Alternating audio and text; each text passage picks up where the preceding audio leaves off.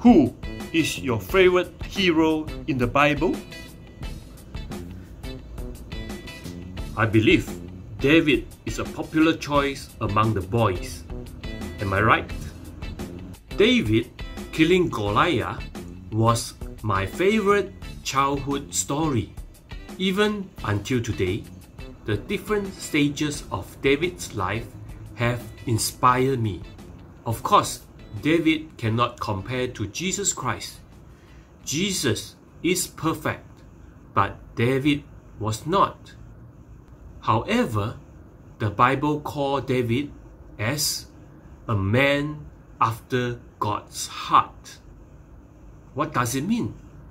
It means he follows the heart of God. What God likes, he likes. What God dislikes, he dislikes. How is the story of David started?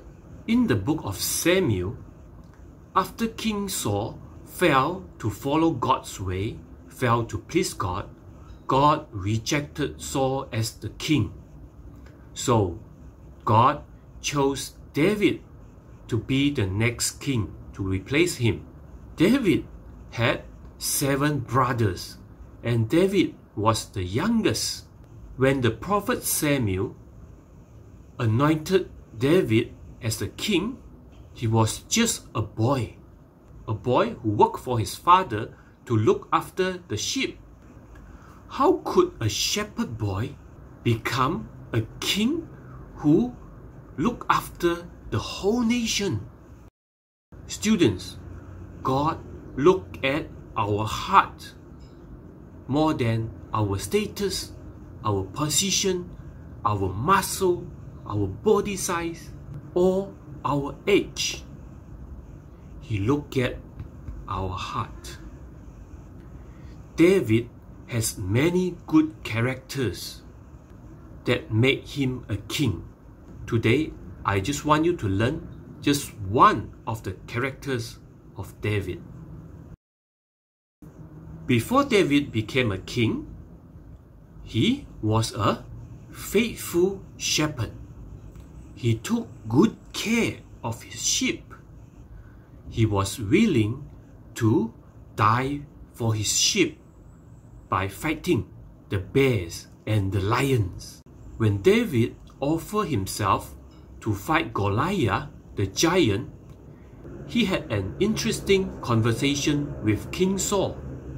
King Saul replied, "You are not able to go out against this Philistine and fight him. You are only a young man, and he has been a warrior from his youth." But David said to Saul, "Your servant has been keeping his father's sheep. When a lion or a bear came and carried off a sheep from the flock, I went after it, struck it, and rescued the sheep from its mouth. When it turned on me, I seized it by its hair, struck it, and killed it. Your servant has killed both the lion and the bear." Students and supervisor, I want you to listen and take this to your heart. Luke 16 verse 12. If you are faithful in little things, you will be faithful in large ones. But if you are dishonest in little things, you won't be honest with greater responsibilities. Before God made you great or entrust you a more fantastic job, He first gives you small jobs to test your faithfulness. If God is satisfied with all the small jobs you did, He will give you more fantastic jobs. If God is not happy with your job, you will have to redo it over and over again. David started as a shepherd, then a soldier, then a captain, then a commander, and lastly, a king. He took one step at a time, but he gave and did his very best in every step. Just like you must first pass your checkups, then self-test and pace test. Our life is the same. If you want to be a man after God's heart, like David, follow this. Be faithful in the little things. From making your bed, brushing your teeth, cleaning your desk, to completing your paces. Start now. Start young. Give your best, even nobody sees you or check on you. Remember, God sees you. God will make you great if you are faithful to Him in little things. Though we don't know how long this COVID-19 pandemic will last, let's focus on living the best every day for God. Learn to fight the bears and the lions in your life first. Sometimes math, like algebra, literature, memorizing the Bible memory passage, are like fighting a lion. And making bed, sleep early and wake up early could be like fighting a bear.